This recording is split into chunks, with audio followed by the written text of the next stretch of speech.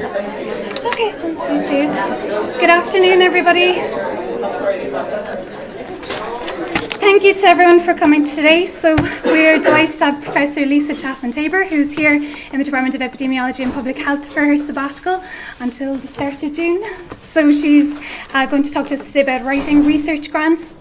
So you'll have seen from the email sent around that Lisa has actually published a text called Writing Dissertation and Grant Proposals, Epidemiology, Preventative Medicine and Biostatistics. So today she's going to talk us through effective grant proposal writing, geared particularly towards early stage investigators.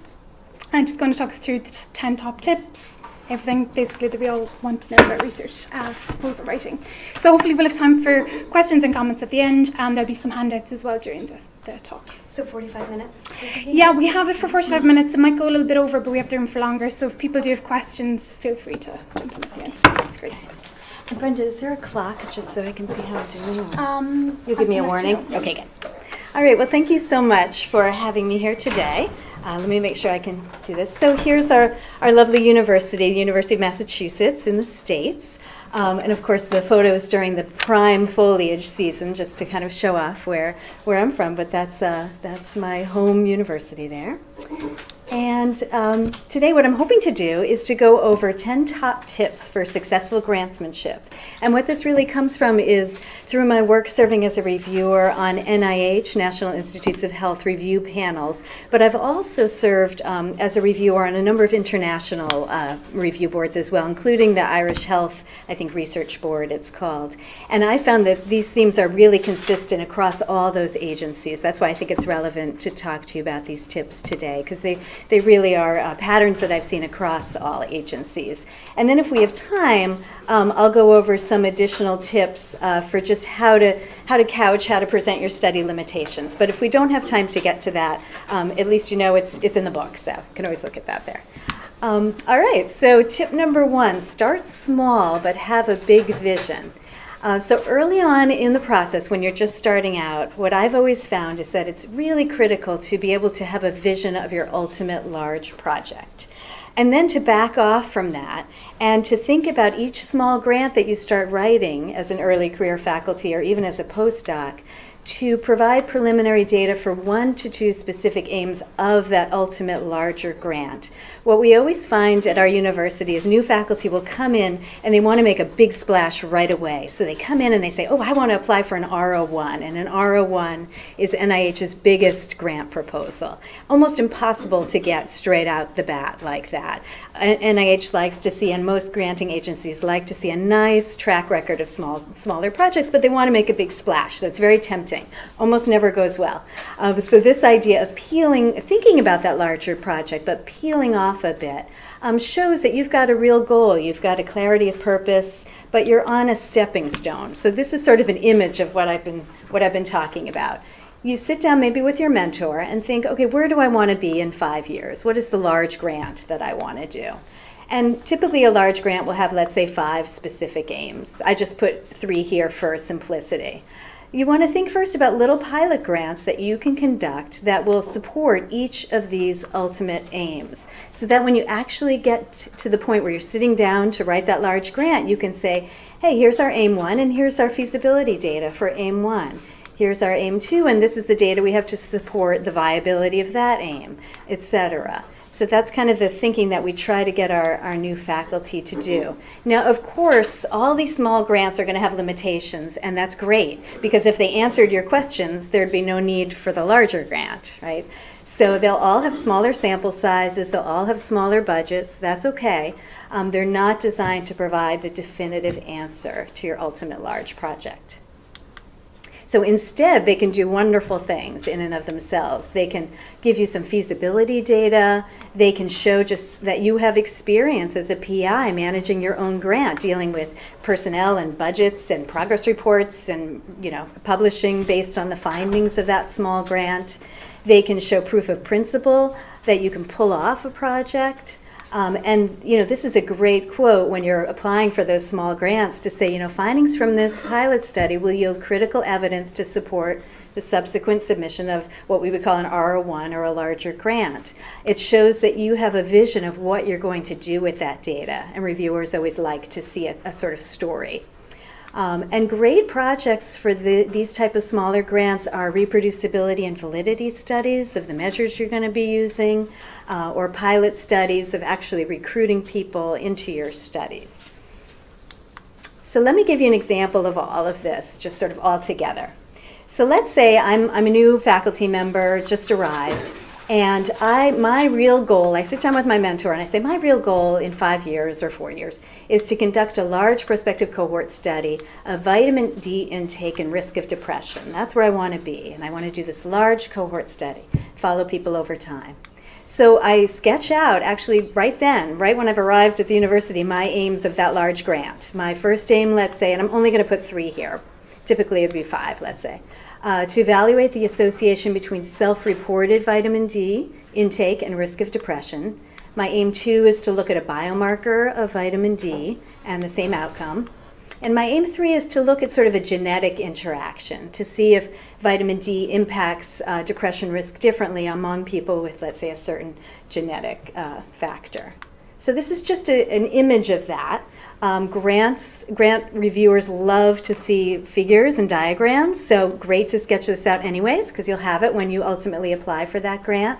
So these were my 2 exposures I was interested in. This was my outcome.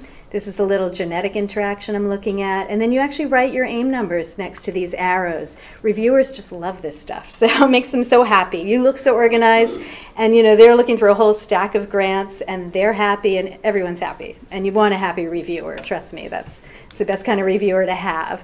So if now I step back and I think about what I want to do to support each of those aims, this plan here has all kinds of pilot studies, all kinds of small grants you could do.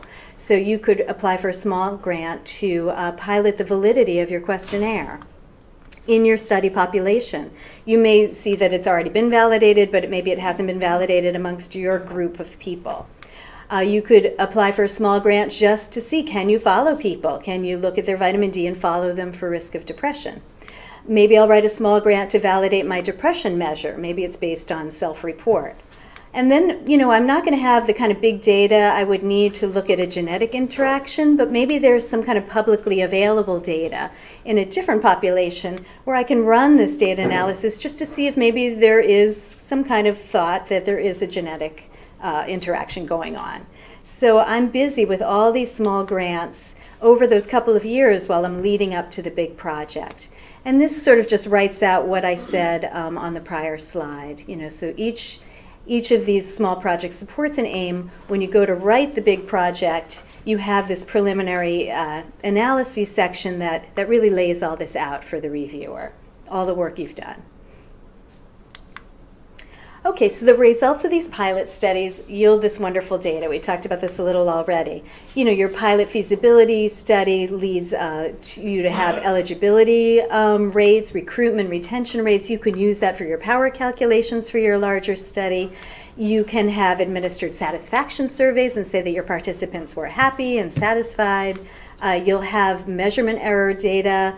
You can use that later on, and it's just going to show that you know how to, again, write a grant application, manage logistics, and translate that into publications.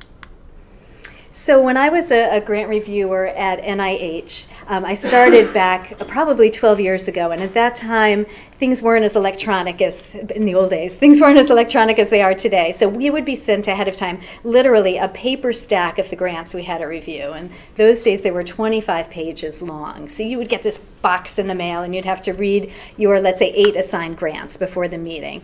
And you'd come to the meeting and everyone would sit in a big circle. There'd be 25 reviewers. And in the middle of the circle were these recycling boxes. And when you'd be done reviewing a grant, people would, toss, because they're confidential, people would toss the grant into the recycling boxes. So my scariest day was my first day reviewing when we looked at someone's grant and everyone said, oh, these aims are overly ambitious, and everyone picked up that person's grant and tossed it like into the middle, into the recycling boxes. And there that went that grant, and you just thought, oh my God, that could have been, my grant. It was the scariest vision. Now that doesn't really, people are not laughing, it's not a funny joke. So that is what they would call a fatal flaw. And again, it's the most common reason. We would call it triaging, but it was a reason not to be discussed at an NIH meeting, which means you'd just get your score. It probably wouldn't be funded, and time wasn't spent discussing it. So that's something to avoid. And the first tip that I gave you is really to avoid that classic pitfall, an overly ambitious specific aim, and skipping straight to a large funding mechanism. The other sort of classic pitfall was interdependent aims. So let me show you what I mean by that. Now, I'm not sure if this is an issue here in Ireland as well, but certainly for NIH these days, and with economic times being tighter, it used to be considered okay to embed a pilot study within a larger grant. To say, aim 1, we're going to pilot our study and see how feasible it is. And aim 2, we'll actually do the study. Now that's considered a real no-no by NIH. They want to see all that work before. And I think most granting agencies are similar, because the idea is if your aim 1 is found to be, not feasible, or your questionnaire is not valid, how could you go on then with the rest of the study without really slowing things down and starting over and that type of thing? So there's no longer this feeling that you can kind of sneak in your pilot studies into a larger grant. Then the other thing I tend to do, because the funding situation is so scary these days, is to encourage early career faculty to have a lot of pots bubbling on the stove at the same time. So let's say we listed like 4 pilot studies that would have supported that big grant.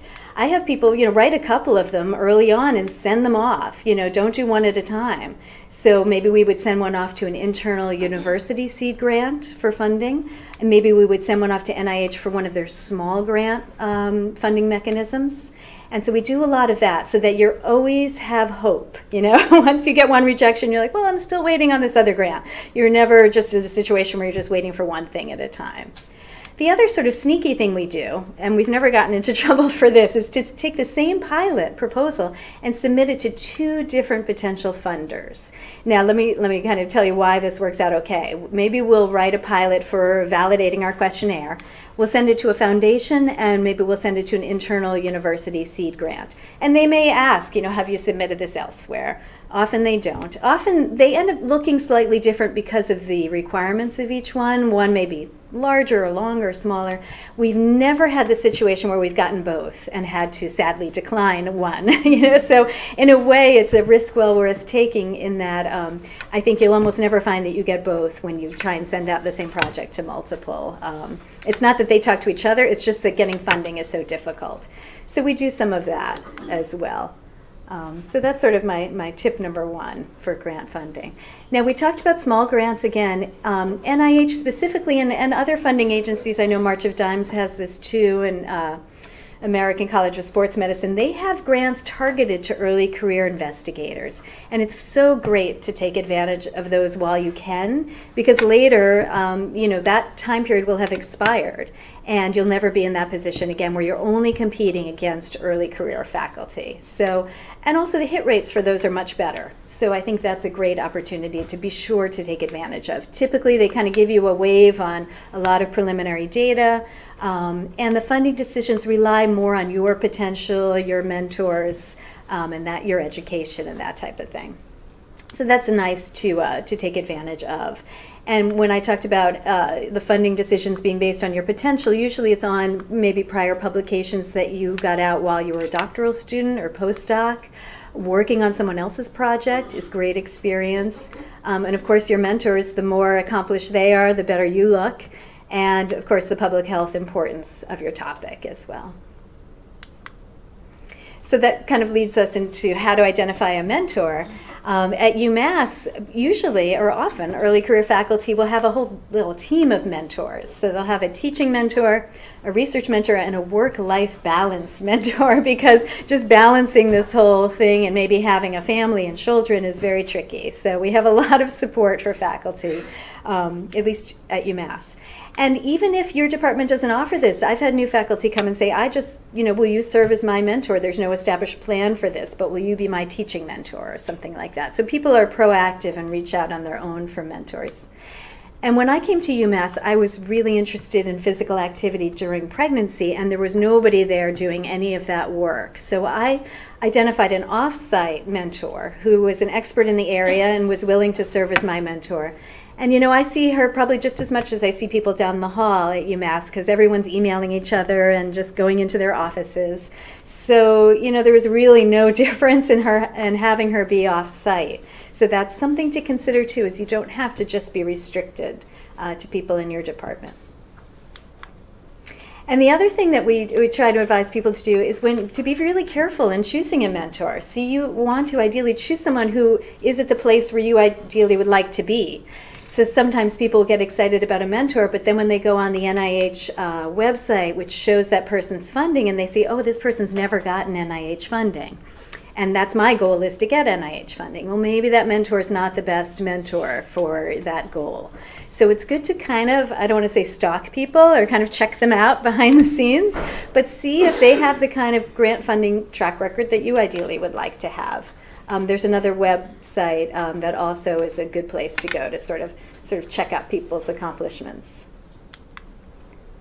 Now, while you've got all this going on and you've got all these grants that are being reviewed and these pilot studies and your whole trajectory, and maybe this is more established here, but what we like to encourage people to do is join in with some existing teams as a co-investigator. Now, of course, that doesn't give you sort of a track record as a principal investigator, but it gives you some nice payoff in between while you're waiting for your own grants. It's less work often, but not always. Quicker translation of publications if you're joining in with a group that's already really moving along and has collected their data and cleaned it. There's this nice opportunity to apply for research supplements, sometimes off of very large grants. People can have small spin-off grants that are easier to obtain. And all of the data that you get from that co-investigator work, some of it may serve as preliminary data for your own projects. So it's a nice thing to look for. And the con, again, it may not exactly match where you see yourself. So when we think about what funding agency to apply to, as epidemiologists, that's my particular background, some agencies don't really fund epidemiology. They fund more bench science and that type of work. So sometimes we get into trouble if we don't look ahead, at least on the funder's website or through our grants and contracts office, to see who they've funded in the past. We had a new faculty member at UMass who really wanted, was it the Gates Foundation? You know, Bill Gates was providing some funding. I don't know at the time, maybe he hadn't funded epidemiology or it was a crazy long shot. He spent a lot of time on this. It never really panned out. So it's good to look through the list of prior recipients, see if the topic looks similar, see if they're in the same field. And one thing that we do is we'll actually reach out. If we see UMass will show us who else has gotten funding by that agency, we'll actually reach out to that faculty member and say, hey, do you mind sharing a copy of your grant? It's not that I want to steal your topic or anything like that, but just to get a sense of how they pitched it and the depth and the scope. And people are often very willing to share their grant proposals, again, with just that idea of mentorship in mind. The other thing we look at is who has served as a reviewer. If all the reviewers are bench scientists and none of them are epidemiologists or statisticians, again, it's something we try to avoid with the worry that they kind of won't get our research, population-based research. So it's nice to kind of check things out ahead of time before you jump into the grant writing fray. These are just some websites that we use back home to check. If I'm writing an NIH grant, I'll go on their website and I'll search the projects and see what's been funded in the past. Now, when we go on these websites of funding agencies, the best ones will have a way for you to search through abstracts of what's been funded before. And I could spend days doing this. I love doing this because looking at these abstracts, you'll see, oh, so do most of these small grants only include like 1 or 2 aims? What are their sample sizes? Or are they really big and do they have lots of aims? And it really helps you to get a sense of what a successful abstract looks like, what's been funded. And it'll really help you frame your own and know that you're not wildly, being too ambitious, that awful word. And you can limit your search on a lot of these websites to keywords that match yours. So that's nice as well. Okay, so tip number 4, let's say you've identified your ultimate project, you have your mentor, you know what funding agency you're going. Now you're actually going to sit down and start writing. And the advice we always give to people is spend about half your time on your one specific aims page. And later in the talk, I'm going to hand out an example of a specific aims page that actually needs a lot of help. So this page is so key because at least for the grants that I've reviewed as a reviewer, the whole panel doesn't read everyone's grant. The whole panel, though, will read everyone's specific aims page. And that page has to come off. You have to get everything you want into that page. What's new, what's novel, how you're extending things, what's exciting. And if you really don't get it across there, people don't really read the rest of the grant very carefully. Again, reviewers have a big pile of grants. So what we do is we just draft our aims first, kind of, and send it around to our co-investigative team to get everyone's kind of buy-on with the project. So the steps that I like to do are to draft the aims, immediately do some power calculations and see if my aims are totally ridiculous. Look at my budget and see, oh, can I afford to have, do assays on 1,000 women? And then immediately, nope, I can't. Okay, I'm going back and I'm redrafting my aims. Maybe I'm looking at a more common outcome, or I'm looking at things differently so I'll have greater power. So I'm sort of following an iterative cycle here until I get the aims the way I want them, get all my co-investigators on board, and then I sit down and start writing. I talked about this already. At least at NIH, only 3 to 4 reviewers read your entire application, although all 25 reviewers vote on it. So, and the typical minutes of review are only 10 to 20 minutes. So it's really daunting. So that, whoops, sorry, scared myself. So that aims page has to be really concise and persuasive. It's where you have your big bang for your buck. Okay, so I'm going to go over a couple tips for crafting that specific aims page, just because I think it's so important, and then I'll have a handout. Good. So let's see. So this is a framework that I have found to be effective, so we'll see what you think of this. It's limited to 1 page for most of the funding agencies that I've worked with. And your goals on that page are to provide an overview of the problem. Typically for us, it's a public health problem, what we know, and what is the remaining question, or at least the remaining question that you're going to be kind of answering. How are you going to answer this question? So a brief synopsis of your study design, your specific aims and hypotheses, and then this is key these days too, your study's significance and innovation. So when I talk back here again about what is the remaining question and how you're going to answer it, we call this the research gap. And any upstanding grant has to fill a research gap. If it doesn't, it's likely not going to be funded. And there are lots of research gaps that your study could fill. And you could kind of look through this and think of others and check off as many as apply. Maybe all the prior literature, at least for my studies, was done among non-Hispanic whites. All my research has been done in Hispanic women. So already we have a gap that we always highlight. Maybe the prior studies all used self-reported physical activity. And in our study, we're going to use an objective measure. And even if they all didn't do that, maybe a lot of them had that limitation. And so it's still pretty novel. Maybe the prior studies were fairly small, and ours is going to be bigger. Maybe the prior studies are just so conflicting that we need more studies because the jury's still out. Maybe prior studies didn't control for confounders adequately, they were limited to certain geographic areas, or maybe it's simply just a very sparsely researched area. As many of these problems as possible that you can list, the better, on your specific aims page to say, here's the research gap, we're going to help fill this gap. So this is kind of a very detailed outline of, again, that same outline I showed you before of this specific aims page. So usually it's divided, at least the successful ones I've seen, into about 4 paragraphs. The first one is the importance of the topic, kind of your background, and your research gap. And the trick is not to spend too much time on this. It's good to just hammer this home really briefly, but then to really get into your study methods. Because the reviewers will often know, yes, breast cancer is an important problem, yes, findings are conflicting. So you can get that across fairly quickly, focusing on the research gap, then go over your study methods, your aims and hypotheses, and then a kind of final big bang of what is innovative and significant about your study. So keeping that in mind, I want to hand out a real example of a specific aims page that I've changed the topic, but it was real. This poor person now, but you'll never be able to figure out who it was. And this was a page that we looked at, and it goes over a page, so that's already problem number 1. And I want to just give you a few minutes to read it. And actually, could I get one too? Awesome.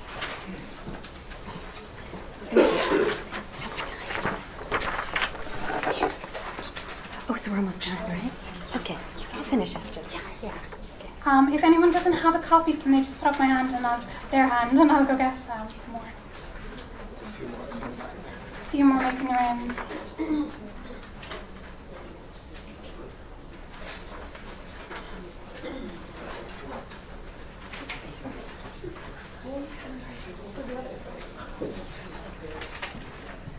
Yeah, I just make some more copies. I'm trying to bunk in with something extra.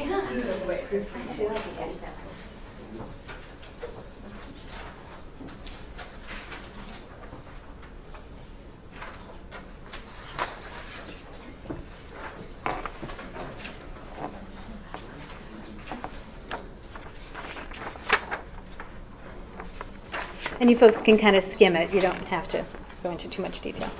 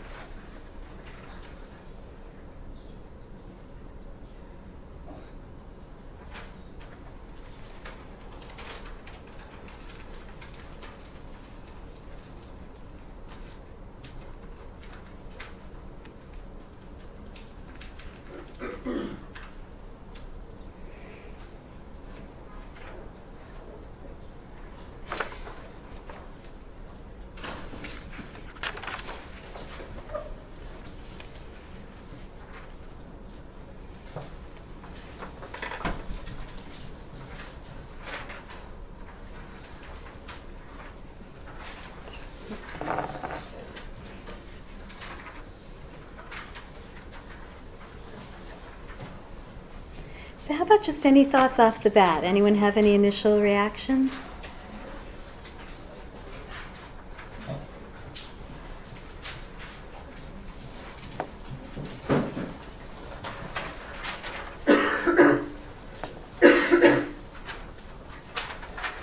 Anyone have any thoughts?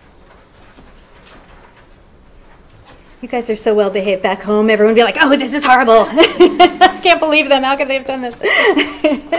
So obviously way too much at the beginning, right? I think it's when you had this recording, the first half page or more is just background stuff. And some of it is actually tangent to the main thing. Yeah. So they have left themselves with less space for the actual aims. Right. And you're left wondering, you have no sense of what they're actually going to do. Right, right. How even they're going to measure exercise and so on. It's so true. And some of the things they're telling you at the beginning, you think, well, are they going to fix that, or how's it relevant, and what's the gap that's going to be filled here? So, I think we were talking earlier about how the length of that earlier section is inversely associated with your ability with your funding probability, right? So it's just spending too much. I can sort of reinforce from my experience of reviewing for the Health Group Research Board. Yes. A similar process unfolds, and you just look at the abstracts, and the one where most of the abstract was background, you knew straight away it probably wasn't going to get funded. Yeah. So really to streamline the background in a way, I think that this writer was trying to show off that they knew the area, but it's even more impressive when you can concisely go over the area and say what it's missing, and then what you're going to implicitly do to fill that. So it's to assimilate the whole background and say what the gaps are, and that's so helpful for the reviewer. Here the reviewer has so much work to do. And just in terms of saving space too, like, well, the references are a little all over the place. There's lots of ways to save some space. So I guess what we could do now is hand out the revised version, and I'll just have that come around while I'm talking. But you'll see it's shorter in background. It goes more into study methods. It has the aims, it has hypotheses, and then it has significance and innovation. Probably still squish the background even a little bit more. But it fits onto one page, so that's nice. All right, so I'll keep going here in the interest of time. And these two slides here just sort of go over, we talked about that last point on that first page being the significance and innovation of the grant. What we like to do is to really make sure that we use the words significance and innovation, because our reviewers have to fill out a little section on their grant review forms saying what's significant and innovative. And if you haven't helped them through that, they're not going to want to do that work for you. So I know reviewers will often just do a Control F. They'll just search on the word significance in someone's grant. And if there are no hits, they're like, well, I'm not going to figure it out. And they'll just skip that section. Or they'll do a Control F on the word innovation. And if they don't see that in there, the work's all in them to kind of come up with it. Now, in epidemiology, innovation doesn't have to be coming up with a new regression model or a new study design or something like that. It could simply be looking at a hypothesis in a new population, or looking at a novel hypothesis or something like that. So innovation here could just be, really focusing on what's novel here to the field or what's new. It doesn't have to be inventing a new methodology. And then the other issue is just the need for hypotheses. You'll see on the improved example, and I think actually even maybe on the original one, there were hypotheses. And you'd be surprised how many times these are forgotten, even in really senior investigators' grants. It's typically considered really not fundable without having a hypothesis. And so that is something that we really emphasize. So usually we embed them underneath the relevant aim. So you'll have a specific aim, kind of what you're going to do, and then what you think you're going to see. And going through and thinking about what you think you're going to see shows that you've really assimilated and compiled the literature, and you have a hunch about what kind of association you're going to observe. So it shows that you're further along in the field. So if I saw a grant that just had these two aims, I would just look at it as like a to-do list. And I wouldn't look at it as thoughtfully as this one, which has the hypotheses right under the aims and has the investigator's best educated opinion about what they think they're going to observe. Now, a lot of this I'm sure you folks already know, but good research hypotheses, of course, should always name your independent and dependent variables, the direction of relationship between them, not just that they're going to be related, but positively or negatively. We find stating the exposure before the outcome is always helpful, because reviewers will get confused. Like if you're looking at depression and diabetes, are you proposing that diabetes causes you to be depressed, or that or the reverse of that, which I can't do standing up here. But obviously it could be looked at both ways. And then, what your comparison group is. Usually we're comparing exposed people to unexposed. And then when you've got a number of related hypotheses, kind of listing them in a little list is a good way to save space. And then again, just being really kind to reviewers and not to use synonyms. I think we're brought up in creative writing courses to use different words for things. Reviewers love when you're just consistently boring, and always use the same term to refer to something. So here they talked about courses in stress reduction, and then all of a sudden you see the word new approach here. And then the reviewer has to look back and figure out what's going on here. As opposed to here, you see courses in stress reduction, and then comparing again to courses in stress reduction. So no reason to use synonyms and that type of thing. Now, what do you do if you're in an area where everything's been conflicting, and then you're asked to write a hypothesis and you don't know what you're going to see? Because some people have seen a negative association, some have seen a positive. You still need to show the reviewers that you've thought this through. You're aware that there's a lot of controversy in the area, and that you've made a decision based on maybe these reasons. Maybe the studies that saw a positive association had stronger measurement tools. Maybe they were more likely to be prospective. Maybe they had more power. Maybe a review article also agrees that that's a direction. And you're very transparent. You say this is a conflicting area. Studies have been all over the place, but we propose that we're going to see something positive for these reasons. And you show the reviewers your thinking, and they like that. They like knowing that you've really thought through things. How do you write a hypothesis if the prior studies are all null? We often go back to the physiology and use that as something to bolster our proposed association. Or say maybe that the prior studies were null because they were too small, or they used measurement tools that had a lot of misclassification, etc. So there are reasons why you can argue that you're more likely to see something in a particular direction. And then if you can't identify a hypothesis or a public health or clinical significance of your findings, it is time to go back and maybe think about a different topic. So it's a good exercise to go through. If you're unable to kind of follow through coming up with what's significant, what's innovative, what your hypotheses are, it may be a good time to go back and rethink your aims. And that's fine too. Tip 5, show that you can, I'm just going to go a little faster because of time. We talked about, showing that you can pull it off. So you'll want to really build up who your mentorship team is, who your co-investigators are, and that you've all worked together. We find that's really important in a grant to show that you have been together working on grants or presentations or publications, and you can show that off in your preliminary study section where you always name your co-investigators and that you've been a team. In your personal statement on your CV, you can have them all write letters of support.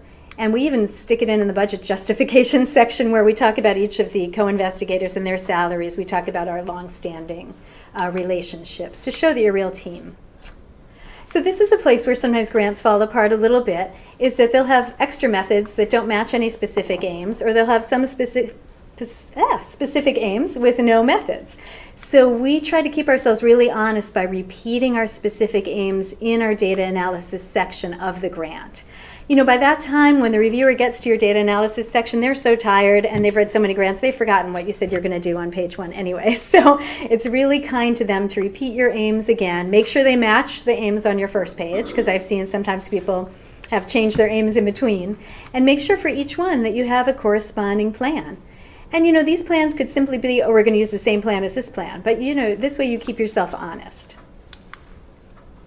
Tip number 7 I talked about before. I've never met a grant that had too many figures or tables. They take time to do, and they're so much kinder to the reader. And just even the process of making them helps you understand what you're proposing to do. So we very often have a specific aims figure, like I showed you before. If we have a theoretical model we're basing our intervention study on, sometimes we'll have a figure of that. We'll almost always have a study design picture, because it's so much easier to look at this in image form, and it saves you on some text space. We had a nested case control study we were doing. It's a little hard to talk about that in words, so this was so much more clearer for the reviewers. Again, very similar. And then we do a variable table. So not only does this help us really think about what data we're collecting, it shows that we're not wildly collecting too much or too little. It shows the time points. So just the act of thinking this through and why everything is not at every time point was, really helpful in writing a grant and helpful for the reviewers. And you see here you have the aims repeated so they can see why, you're collecting things for, everything's targeted. And then some grants will put in a figure of their anticipated results with the idea that the reviewer is going to say, oh, wow, if this grant goes the way it's planned, it would be pretty exciting to see. So you could have a figure like this and use these data in your power calculations, etc. So this is just a really quick example of taking data from a preliminary study, say this is data from your pilot study, and trying to write it all out in text. And imagine being a reviewer looking at this. You'd be tired, you'd get cranky, and you'd be trying to figure out what kind of shape, what's going on here. So instead, this is the exact same data, but it's in a table. So, the reviewer can look across these relative risks and see if there's a trend. But even kinder is to have a figure of this data. Right away, the reviewer can see what's going on here, can look at the width of the confidence intervals. So we spend a lot of time trying to package our data in really reviewer-friendly ways that save space as well. So tip number 8 is to seek review prior to submission. The more comments you get from people, even from your grandmother, I find the better, because anyone who's just, a general reader can see if you've clearly stated your goals, even if they're not in your area. That you wrote down what's new and how your grant extends prior work in the field, what's innovative, and what the impact of your findings will be. So even if someone's not in your area, they're going to be able to see that you've gotten those points across. So we do a lot of internal review at UMass. We have mock study sections that simulate our NIH study sections.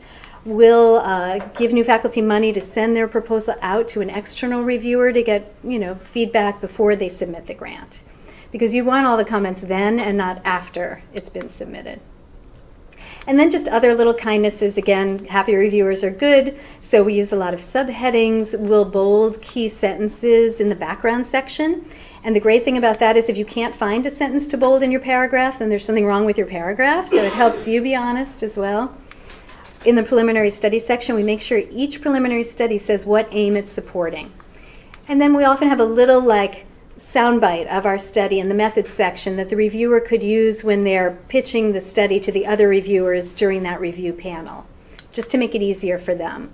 This little kind of method section summary paragraph, if you have that in one place, when the reviewer is explaining your study to the rest of the review panel, they can just look at that and go over all the key features of your study. And then last tip number 10, if at all possible, choose a topic that you're really excited about, because you're going to spend so much time on this that it's much more, leads to a happier life if it's a topic that you're interested in. And that's it really for today, so thanks.